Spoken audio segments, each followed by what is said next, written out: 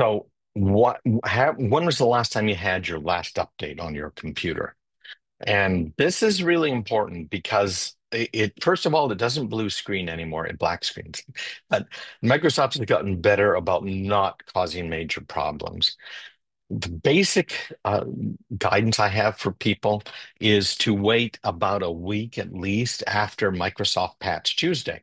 So Microsoft fixed the problem of having too many patches for too much of their software. They fixed it by having one day a month that you have to apply patches instead of daily.